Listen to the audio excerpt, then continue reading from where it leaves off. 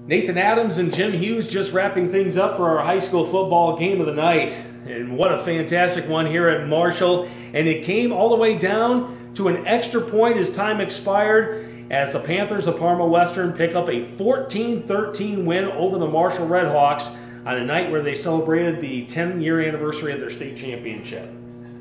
What a game. I mean, we talk about action-packed football. We had it here this evening. Not a lot of scoring, but man, a lot of action. Penalties, fumbles.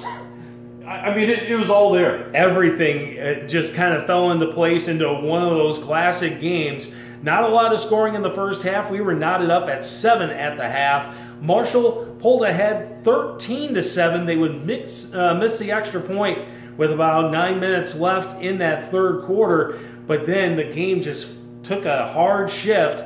Marshall had count them, 4 opportunities to kill the clock in the final 6 minutes. It involved an interception, 2 fumbles, and it gave Parma Western one more opportunity with a minute left at the Marshall's 27-yard line. And with 3 seconds left, a touchdown pass from sophomore quarterback Nolan Wheeler to Landon French would knock the game up at 13 points apiece. And then the extra point was all Parma Western needed. Yeah, and they got a penalty on that, an illegal procedure.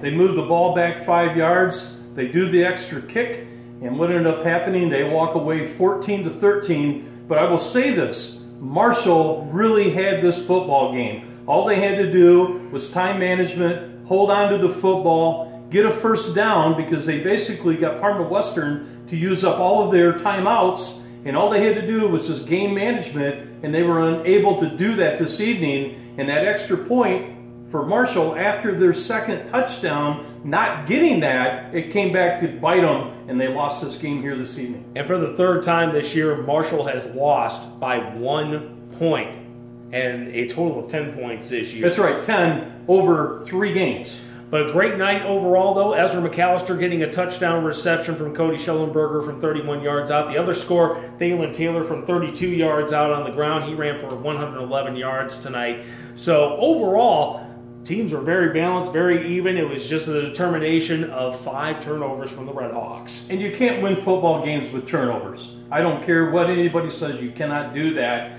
And I'll tell you the other thing, too, that I was impressed with Parma Western. They brought up a university young man by the name of Nolan Ryan. I'm sorry, Nolan Ryan. Yeah, that was Nolan Wheeler. Norm Wheeler. And Nolan Wheeler, number 11, he did a great job of stepping in there as a sophomore, and he was able to lead the charge, making the completed pass at the end when Lee, the cornerback for Marshall, lost his balance, and that's how they got the touchdown with that 3 seconds to go. Yep, and Western also had Landon Reskowski, who ran a lot of Wildcat. He ran 46 times for 117 yards and a touchdown, filling in for that role. Tyler Pape is normally the starting quarterback, Central Michigan verbal commit. He was out with a high ankle sprain, and the backup was also out with a high ankle sprain. So a lot of injuries for the Panthers heading into tonight's contest. Great game, and we enjoyed it.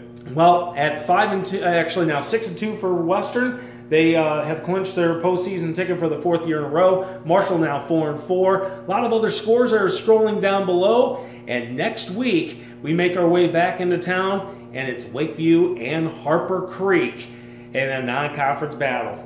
Week 9, and then Sunday, they're going to be announcing the playoffs. So we're going to finish on a great note here with Harper Creek and Lakeview. You got to join us next week. All right, we'll do it all again next week. Don't forget, all the scores right here, and check us out at 953wbck.com and our WBCK app. Download it today for free. Just search it in your app store. We'll see you again next week from Lakeview. Yeah, Lakeview. Good night, everybody. See ya.